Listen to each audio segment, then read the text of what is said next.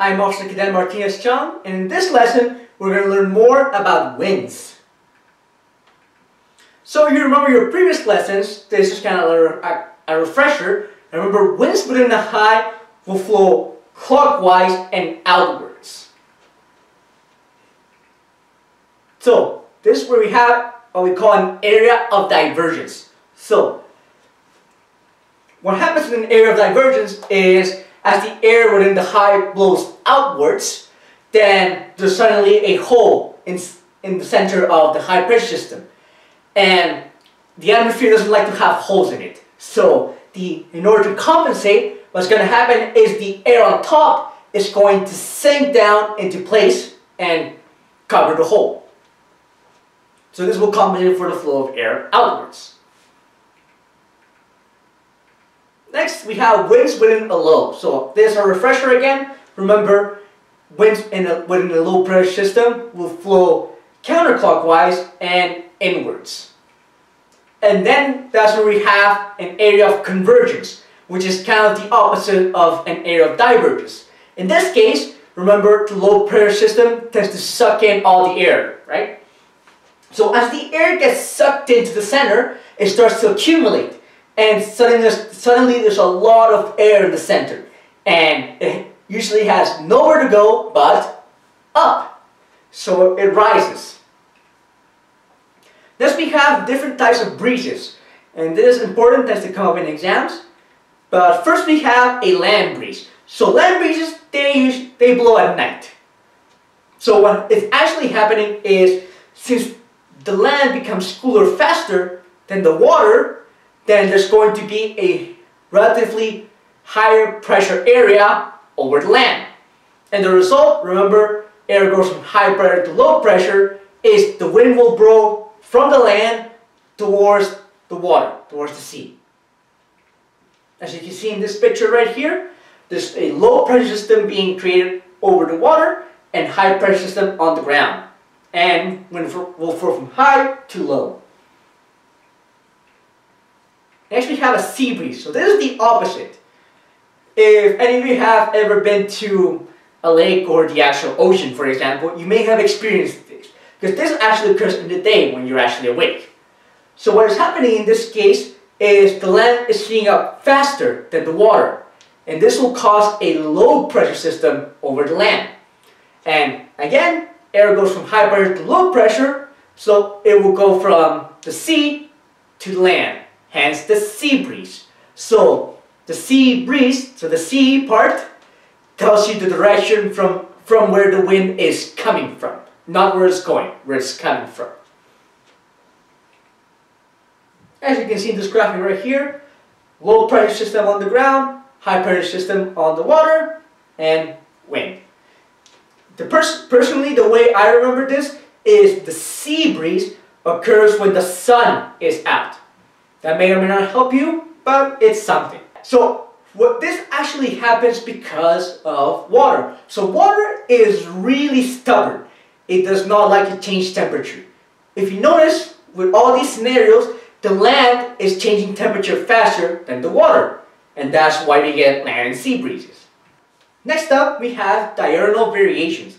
So what diurnal variations are is the daily variation of the wind.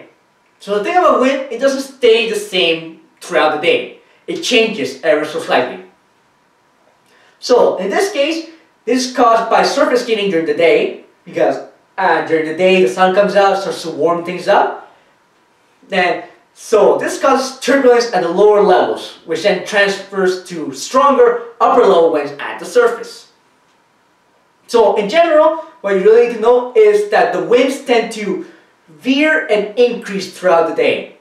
So what veering is, I don't think we discussed this yet, veering is the change of direction clockwise. So let's say our winds are coming from the north right now, then throughout the day they will veer and they might be coming more from the northeast rather than just north. That's veering. And so remember, winds will tend to veer throughout the day, and they will also increase in strength.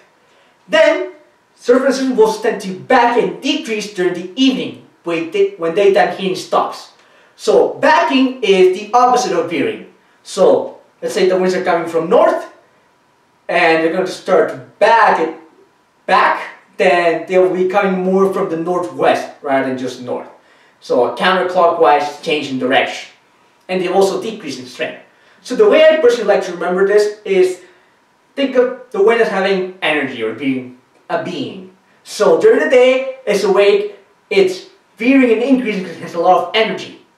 However, as the day goes on, it starts to get tired and tired, and by nighttime, it will back and decrease. It's getting really tired. Gusts. So gusts are a rapid and brief increase in wind speed. So this often associated with rapid fluctuations in wind direction. So what's happening with a gust is any sort of sudden change with the wind, either with direction or speed. So let's say you've ever been outside on a very windy day and suddenly the wind just picks up and then stops for a second. That's a gust. But again, gusts can also change direction. So let's say winds are coming from the west, they might just randomly shift coming from the east and then back. It has happened before, so you need to be careful when it comes to gusts. Again, if you look at this graph, you can see rapid peaks and lows in the wind speed. So really rapid changes. So you have to really watch out for gusts, especially when you're close to the ground.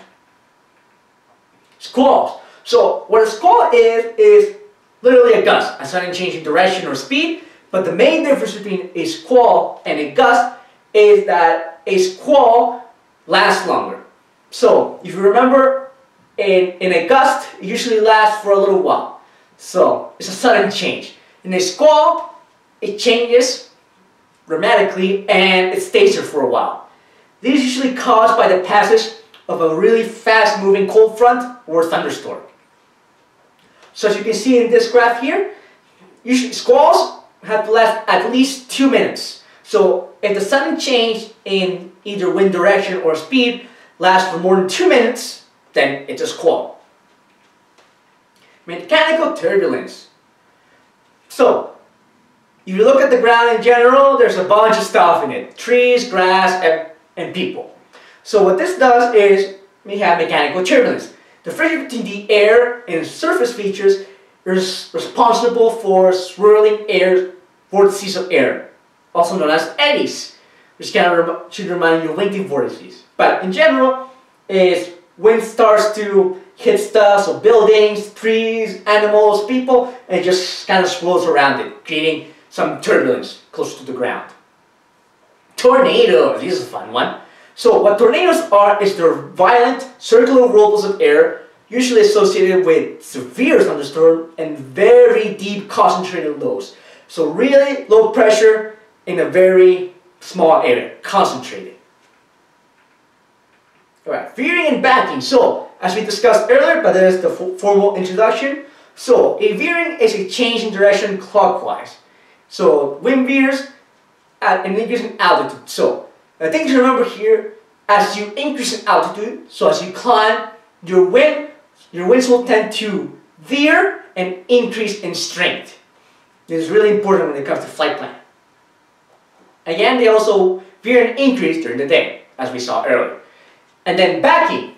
Backing is a change in wind direction counterclockwise.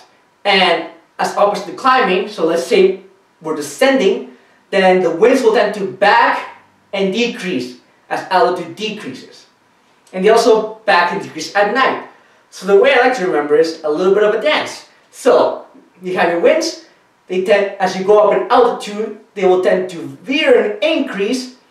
And then as you decrease altitude, they will back and decrease, like so. Wind shear. So wind shear is a sudden tearing or shearing change in wind direction or speed. This can be very violent. So think of it like first we had the gust, which is a sudden change.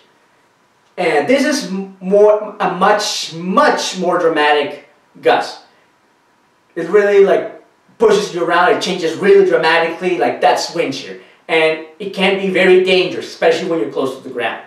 Which is why usually you will see it in weather reports or air traffic control will warn you of wind shear. Next up we have the jet stream. So what the jet stream is is a narrow band of high-speed air. So there's two different air masses in North America, for example. One is just over Canada, the other more closer to the US. In between them is a stream of very fast air. So this usually occurs, again, altitudes ranging from 20,000 all the way to 40,000, and the speed here is usually 100 to 125 knots, but it can also get as high as 250 knots. That's like the average cruising speed of a small jet. So what's going on here, again, you have a very high current of air in between two air masses. And this can actually be useful for one. So you can actually use this to get to places faster. So if you have the jet stream as a tailwind, then it can give you more speed and can reduce your fuel consumption and get you to places faster. But at this point, especially in the cadet program, you will not fly high enough to actually experience the jet stream. But you should still know about it. Alright, that's it. So if you have any questions, comments, concerns, queries, or random outbursts, feel free to put them in the comment section down below. Thanks for watching, and happy landings!